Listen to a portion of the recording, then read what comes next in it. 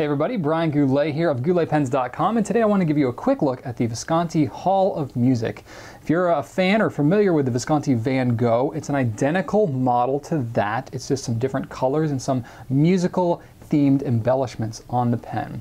And the colors are going to be limited to only 200 worldwide of each color, though it's not numbered on the pen. There are 4 different colors. There's a Graphite Black, Marble Blue, Sparkling Burgundy, and a purple, which is going to be a Goulet-exclusive. Holding it in my hand, it's got a smooth metal grip and no threads because it has a magnetic cap. It has a treble clef engraved on the grip, as well as a short musical song that kind of swirls around.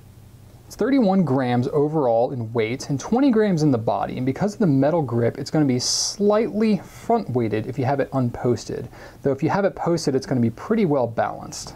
The nib on it is a stainless steel nib, available in both fine, medium, and broad, though we're not going to be carrying the broad regularly at Goulet Pens. We can special order it though. It's a very wet, very smooth steel nib, and the fine and medium are really not that distinguishable from each other. They're essentially both kind of a medium nib. And it's the exact same nib as what you have on the Rembrandt and the Van Gogh. The cap is a magnetic snap cap that pushes to post on the back of the pen, and it has music written on the center band, which matches the same tune, I guess, that's on the grip. The Hall of Music has a spring clip, which has the Visconti signature arch, which is based after the Ponte Vecchio Bridge in Florence, Italy. And normally, the Van Gogh and the Rembrandt have enameling behind the logo, but not on the Hall of Music, and I think that looks pretty sharp. It has a cartridge converter filling mechanism that is a standard international, so it takes standard international short cartridges as well as the Visconti converter that comes with it. It also fits a generic standard international converter.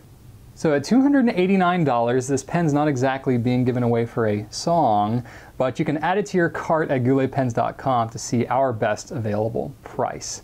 If you like this pen and it happens to strike a chord with you, you can check out more information on our site. Let me know what you think of the pen, leave some comments on YouTube or on the blog, and if you like this video and you want more like it, be sure to subscribe to our YouTube channel. Thanks so much for watching, and right on.